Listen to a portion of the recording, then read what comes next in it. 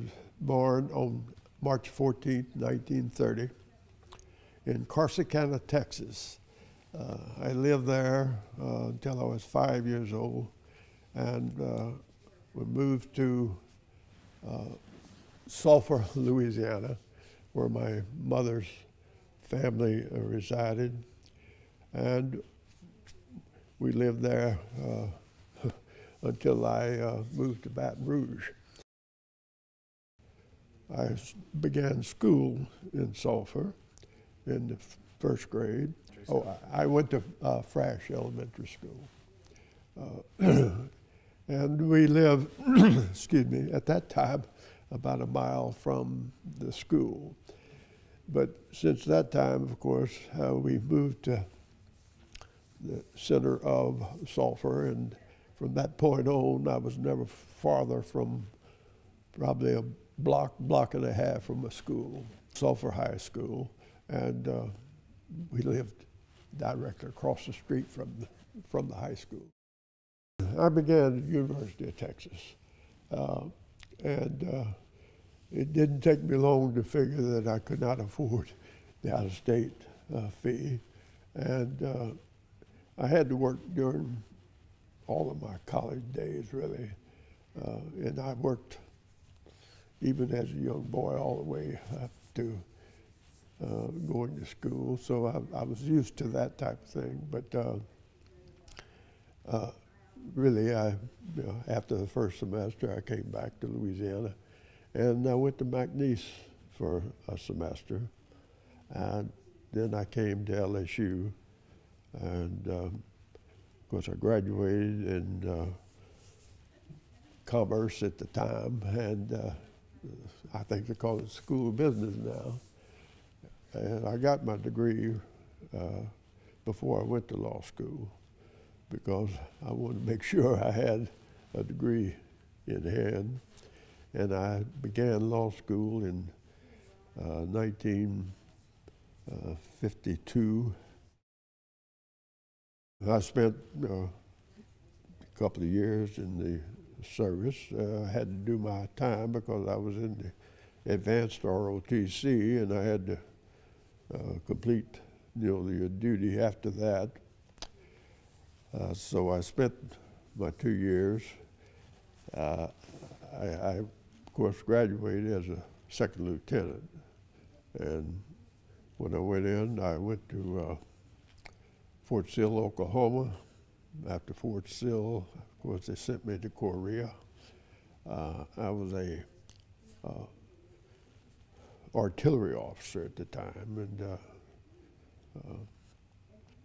then after getting to Korea, I was in a position where I had 1 year law school, so they put me in a courts and boards officer, that type of things, and that's in the adjutant's section, but the officer that was the head of that section, returned home, and so they put me in that position as a second lieutenant. Of course, it's a major's job at that time, but after spending about 6 months there, I had a general assistant division commander come in, and he wanted an aide, and he needed an aide, or he thought he needed an aide as an artilleryman, and because he was in the infantry. So he selected me as his aide, and I went to the headquarters, and that's where I returned to Louisiana. Of course, at the time, I was asked if I was going to remain in the Army, and I told him frankly no, that I wanted to go back and complete my law degree. So I came back to Louisiana, and of course I wanted to get back with my present wife. We met at LSU when I was a junior and she was a senior. I mean, a freshman. And we dated for a couple of years. And I went into the service and spent that 2 years. And when I came back, then we got married. That's when I came back to law school. And as I say, probably the wisest thing for me, because she helped me, during those years. She taught school, and she had graduated from Memphis State University because she went home after I left LSU. But she taught here in Baton Rouge for the 3 years that it took me to get out of law school. And of course, I worked along the way too. But I have, of course, 2 children, a son and a daughter. My son graduated from LSU, and my daughter went to Centenary, graduated there in social studies, and then graduated from LSU with her master's. When I got out of law school, I went back to Sulphur, where, of course, I knew a lot of people, and I thought that would be the place. When I got out of law school, of course, I didn't have the top grades, so it wasn't, I wasn't interviewed by a lot of people to go into practice here in Baton Rouge or anywhere else. And I knew that I could go back and open my own practice, and I thought I could do well. After practicing a few years, not many, I don't remember how many, 3 or 4, the city judge would appoint me to sit as ad hoc for him. In those days, they could do that. So I did that part-time every now and then for him. I will say that I always wanted to be a judge. I mean, because I considered it being in position as a lawyer, you wanted to help people, and that was a good way to do it. I thought it was an honorable position, and so I really ascribed to do that. Decided I was going to go ahead and run for office. I was in the Constitutional Convention as a delegate, and after that I said, well, I think I do want to go on the bench. And 4 years later, I think 4 years later, I ran for office. I served as elected judge almost 20 years.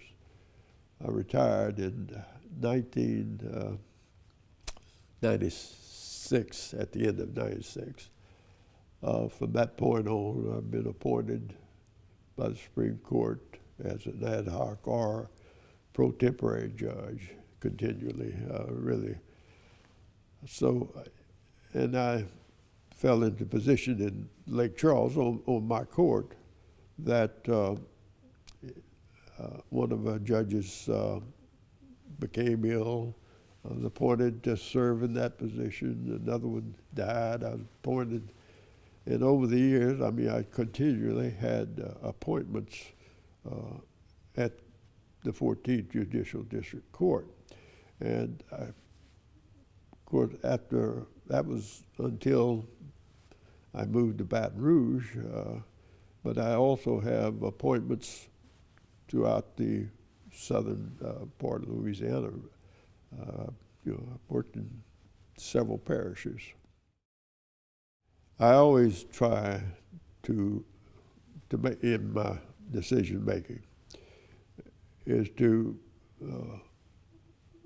have the law first, look at the law, and determine what I thought the law entailed.